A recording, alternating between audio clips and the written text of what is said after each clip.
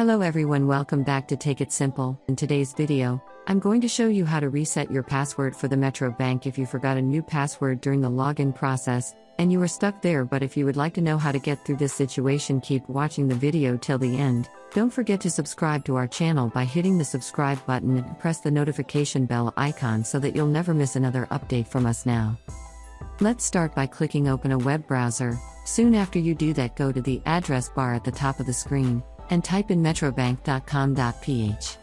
Make your search from the official website, click on the login link at the top right corner, which will open up an expanded menu. Choose your login area, let me go, and click on this Metrobank Online option.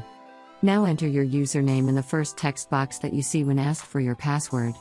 If you happen to remember the pathway during the process, you can type it in the text box right here. But in case you don't remember your password at all, you can do is go and click on this access link right here and you'll be taken to your next page.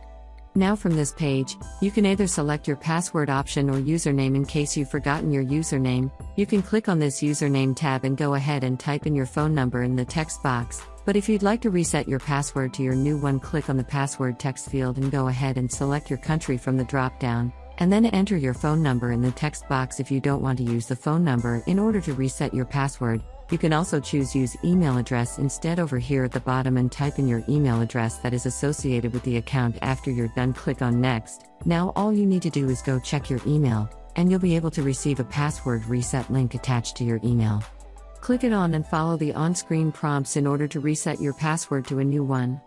That is how you can easily recover or reset your password even if you've forgotten your password while logging into your account. I hope you found the video useful. If you did, go ahead and give it a thumbs up. Feel free to comment down below in the comment box if you have a question or feedback. I'll be back soon with more tutorial episodes again. Thank you for watching.